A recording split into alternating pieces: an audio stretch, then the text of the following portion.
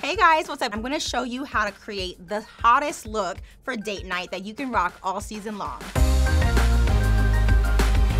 Before recording this video, I already prepped my face with the Lancome Tint Idol Ultra Foundation and the Dior Skin Star Foundation. So now I'm applying my Too Faced Shadow Insurance Eye Primer to my lids using the tip of my fingers. So using an eyeshadow primer is gonna help increase the longevity of your shadows and help them last all day with no fading. Now I'm going in with my Morphe 350 palette, and I'm taking these two red-brown colors and I'm applying them through the crease as a transition. So you want to apply a transition shade so there's no harsh lines from color to color. I'm applying this IT Cosmetics No Tug Gel Eyeliner Pencil all over my lids to act as a base.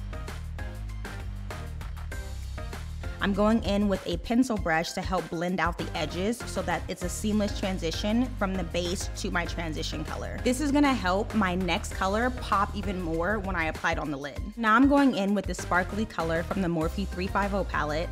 I'm taking that on a flat shader brush and I'm applying it to the center of my lid and in the inner corner. Make sure you focus this color on the inner 2/3 of your eye. So I really love applying these bronzy colors to my lids. They really bring out my brown eyes. Now let's add a little bit of drama. I'm going in with this Makeup Geek black eyeshadow. It's super jet black and the color is called Corrupt. I'm applying it with a blending brush and I'm packing it in the outer V of my eye and blending slightly into the crease.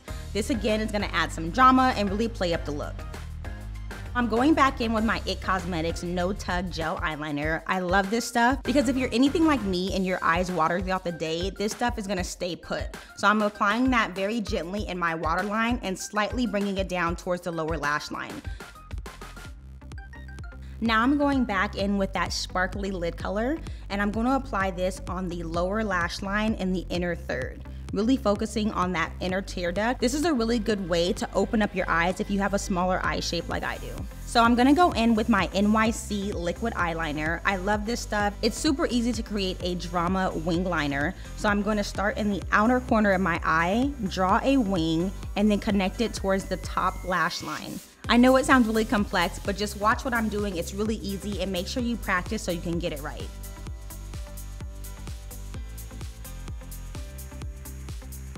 Now I'm adding mascara. I'm using my favorite Benefit Roller Lash. This mascara is really good for people who have short lashes. So I'm gonna add a couple of coats to the top lash line and also to the bottom. So we're gonna go in with one of my favorite blushes. This is from MAC Cosmetics and the color is called Raisin. It's a universal shade, especially for women of dark skin.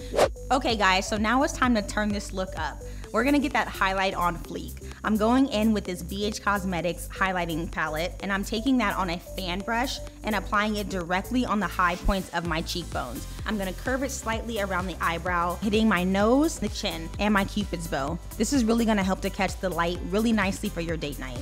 All right, let's get ready for that lipstick. Yes! So this is the star of the show. I'm taking this IT Cosmetics Blurred Lines lipstick in the color It Girl. I'm applying that all over my lips. And now I'm gonna create the ombre lip to really kick up the drama. I'm going in with this MAC lip liner in the color Vino. It's a really pretty deep burgundy wine shade. I'm ombreing my lips by drawing a thicker line in the outer corner and thinning it out towards the Cupid's bow. Make sure that you mush your lips together really well to blend the colors together.